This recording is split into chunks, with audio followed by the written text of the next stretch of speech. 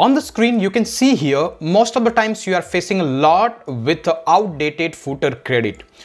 You can see here, it shows 2021. I am expecting this to be 2022, or the most important, as the year in the calendar change, I'm expecting these numbers to be in an incremental order.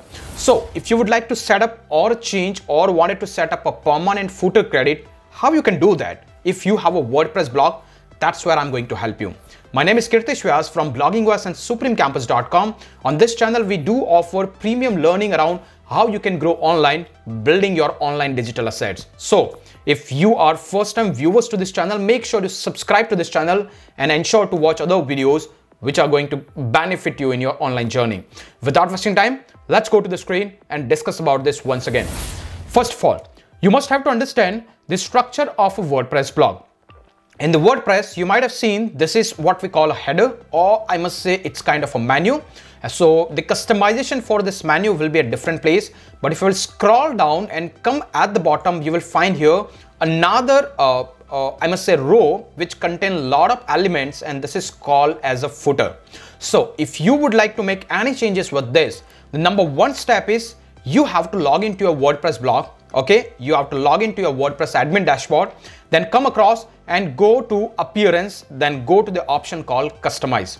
What it is, you are going to customize the theme whatever you have used, no matter what sort of a theme you have currently installed. As I can see here, for me it's a GeneratePress theme. So if you would like to have this theme, then I will provide a link down below, which is easy to customize and one of the lightest theme in the WordPress library. So you can go with that. But in this case, you just have to go to the customize option, whatever the themes you are currently using. Then on the left hand side, you will be having all the different options. In addition, on the right hand side, you should be able to see the live preview of your existing website and the changes you are going to make. So first of all, if you will scroll down, you can see all the options you have added. There is a sign in the form of a pencil. You can directly click it. Otherwise, what you can do is on the left hand side, you can go to the section called layout, and then at the bottom, you will find it an option called footer. So simply click to the footer. This is going to point all the settings which is going to make a changes with this one. So that's the one way you can go through the menu options, or the another way is simply click to this pencil icon. It will again route you to the same position. Okay, got it? Simple and clear. Now, to change this footer credit, if you will scroll down, this is the text which is going to be displayed here. So how to make a changes with this? Let's say I don't want anything which is a custom text. What I want, it should take those numbers automatically. So what exactly you wanted to write here? There is a two numbers, which is what you can see. It will update automatically on day to day or year to year wise. So we are going to use this.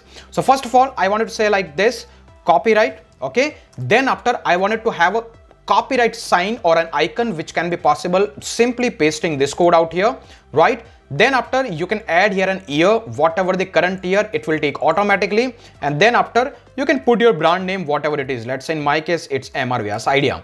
The moment when you will provide this entry, go back and click to the publish. As you have done this, you can scroll it down at the bottom and you can see it has taken this automatically. Once you have done these changes, go to the publish, then again close that browser and then open this in a new window and just refresh it. If it's been updated, that means the changes you have made is automatically applied. Now, if you will check in the next year, if it's 2023, 2024, 2025, it will take that number automatically, so you don't have to make any changes manually. Hopefully you love this very crisp and to the point content, and I'm going to create a lot. And if you would like to grow online, building your digital asset, this is the channel which is going to help you step by step. Thank you very much for watching this one. See you in the next video.